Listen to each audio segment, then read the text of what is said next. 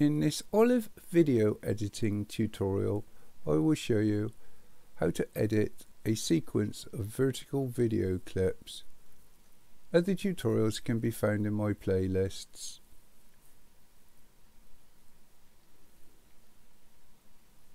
Okay, the version I'm using here is version 2. It's still in alpha or beta, so you might find you've got problems with it, but I find it works. I've tried it out a few times, so presumably it won't change that much as it advances. So place your pointer in the project bin and then right click, and then next to new select sequence. Now you've got, obviously you've got presets here, high definition and that, but you won't have anything for vertical. So what you need to do is change the width and the height. So because I'm using HD, I'm going to change the top one width to 1080. In fact, make sure you type it in right, not minus 1080. And then this bottom one will be 1920.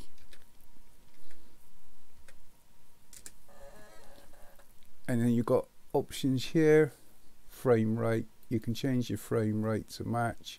The videos I'm using are actually 50 frames per second, but I'm going to render this at 29.97. Sample rate 48,000 hertz is fine. Preview resolution, you got a third, so I wouldn't change anything there. And then just select OK, and you'll end up with this. You can drag this down by using this area here, give yourself a better view.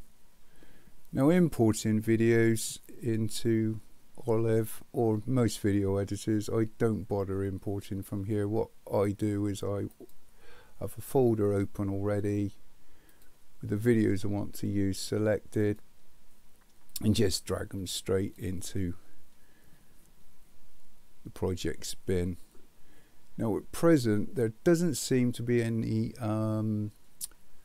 thumbnail views of the videos, but it's not a great difficulty. So if you just double click, say this first one, it'll come up in the preview, so you can sort of go through your videos, decide which ones you want to use. So I'll double click this one. Now I prefer to edit, if I can, in the preview rather than in the timeline, but so if I just play this one here and stop it, and I want to edit from this point here, I'm going to just press I for in. So that's where the video will start. I'll press play,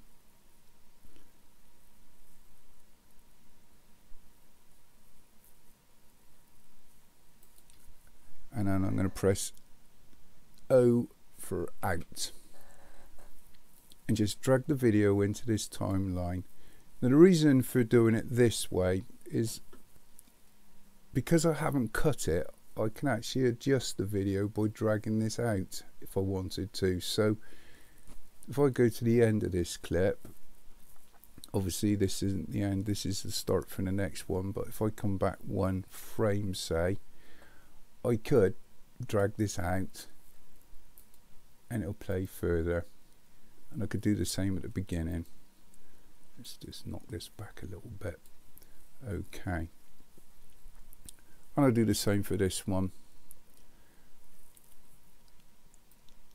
Drag this along if you want, and then press I for in, and then drag yourself along, and then O for out, and again drag your clip in. Now if you think you might want to change the length of your clip, bring it into a track above. Okay, drag this along, double click this one. Now this one doesn't do that much, so we'll stop it there. Press I for in, run it till we get bored, and then O for out, and again drag it in, but make sure you've got the option of adjusting it if you want. Do one more.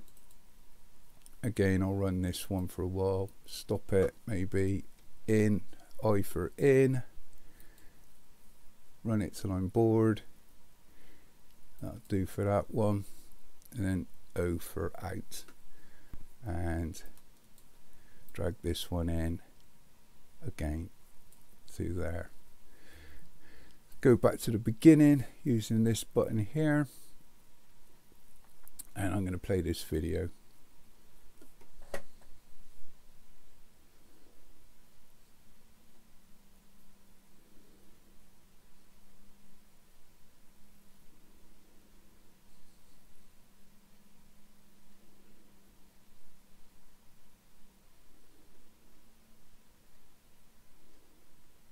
And that'll do. To export your video, come to the top where it says File, select File, Export, and then Media. Select the little Browse folder, decide where you're going to save your videos. So let's go into the folder I originally opened, and yeah, that'll do.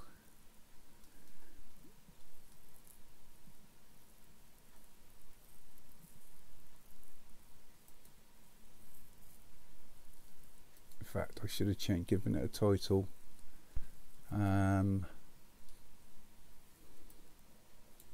We'll call this, I don't know,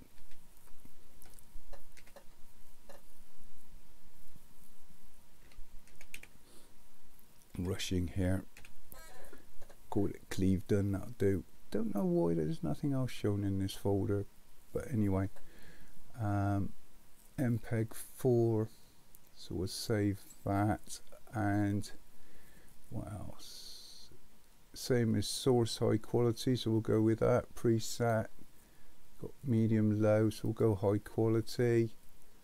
And the other thing, you've got different options here of format, so I could change this to QuickTime, say. Everything else looks okay, and then just select export and wait for this to be exported. Come back to it when it's finished. Once your video is finished exporting, hopefully you should have something in a vertical format that plays back quite well.